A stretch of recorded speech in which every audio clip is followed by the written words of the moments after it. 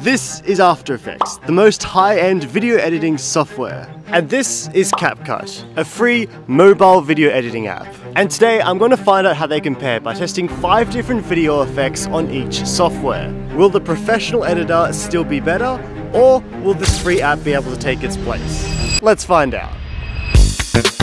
Alright, so we're going to start this off with some of the more well-known effects, this one being tracking. Now this is where you have some sort of object following another object in a video, and it's an effect that relies a lot on the actual program doing it, so this should be a good first test.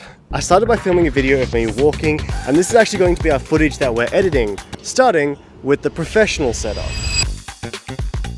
So this is pretty simple, and all I needed to do was place the tracking points, and it was able to track it pretty easily in about 10 minutes. Alright, so this is the After Effects tracking.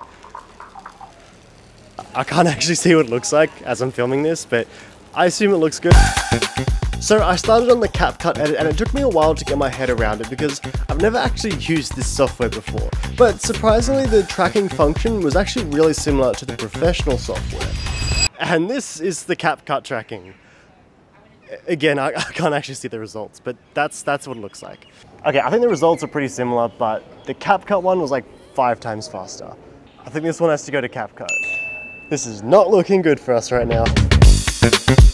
I'm going to be honest, I had no idea that you could do this with Capcut until yesterday. There's no way that Capcut can actually do this. So masking is revealing an object like this. And we're going to start with the professional editing setup. But before we get into that, let me just explain to you how it works in this software. Now to do masking, you need to use a technique that editors call rotoscoping, and it's basically cutting out a section of a video to reveal another video underneath it. But it takes a long time to do this because you need to do it for every single frame. Let's start. So this is the footage that we're going to be editing. Now starting with After Effects, we need to accurately trace around the object you're masking. And this effect in total took around 30 minutes to do. And this is what we ended up with. Okay, that was mind-numbing. Let's move on to Capcut. So Capcut was surprisingly similar to After Effects, except you use a single line instead of tracing around the object, which means it's faster, but the results aren't as accurate. Okay, Capcut was definitely faster, but After Effects was a way better result. So this one is going to After Effects.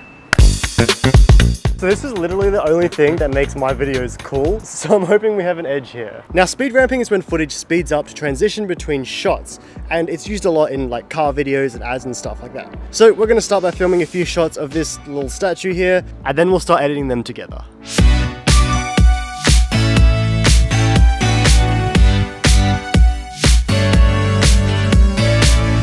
Alright, so this is the speed ramp using After Effects.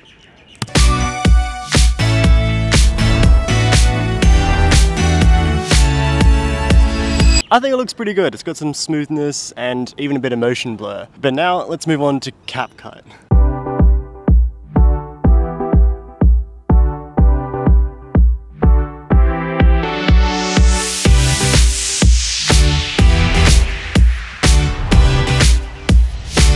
Bro, what? How is this so good and so simple? It literally took me years to learn how to do this on After Effects. Obviously, this one's going to Capcut just for the simplicity of the entire thing. Oh my god. Alright, now I'm sure most of the videographers watching this are questioning their life decisions and their Adobe subscription. But there's hope because we're about to try the OG special effect. Alright, so for this one, we've moved locations. Oh my god. Because we need a green screen. Might need to pin it down.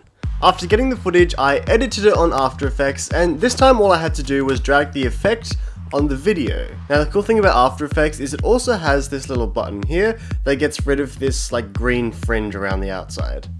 Now I moved on to Capcut, and I had a pretty simple button just like After Effects to do this, but it couldn't remove that green fringe around the outside. So this one is going to After Effects.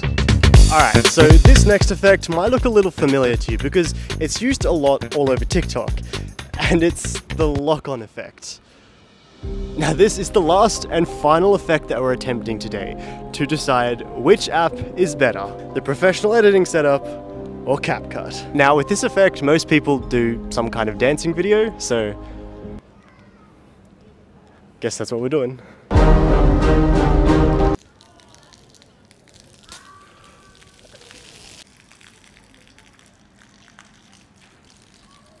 Okay, we're not actually going to be dancing either way. Instead, what we're going to do is we're going to yo-yo. This will make sense in a second. Alright, so we're going to do this instead.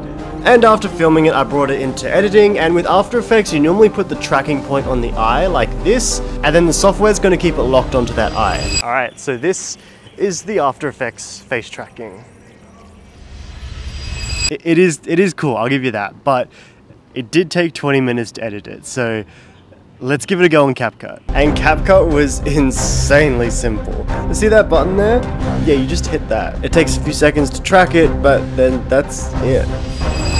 And this is the Capcut face tracking.